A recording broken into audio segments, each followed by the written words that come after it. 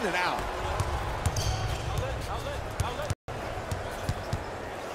To the rim, makes the adjustment and banks it in.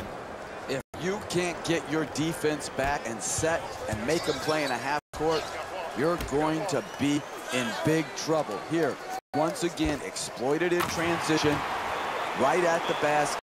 You're not winning with that type of defense.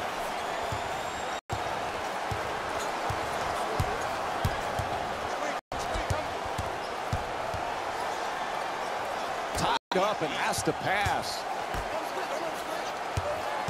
We're down to 9 seconds on the shot clock. Bryant fires away, puts it in. That's a long two-pointer.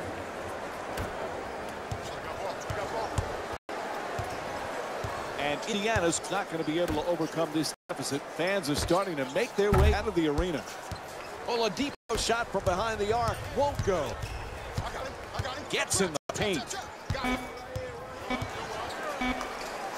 Bryant firing away. Off-balance three. It's good. A fadeaway three.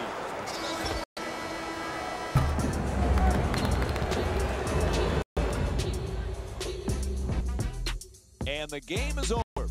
The final score is 114-71.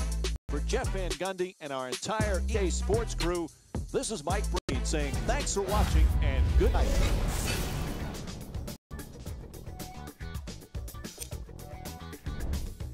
The Lakers could not have been more dominant in this game. The scoring display they put on is going to be hard to forget. It's hard to imagine anyone doesn't come away impressed with how effectively they score their points. What you see here is how the majority of the points were scored for the Los Angeles Lakers.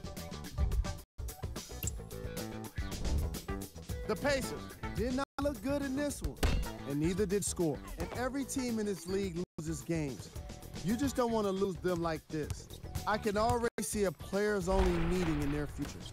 What you see here is how the majority of the points were scored for the Indiana Pacers. Game track. Blocks. The Indiana Pacers gave up a lot of blocks in this matchup.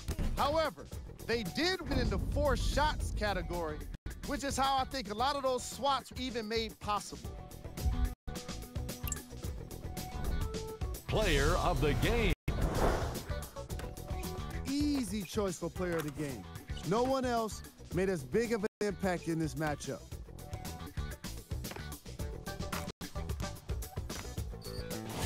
And here we have a look at the stats.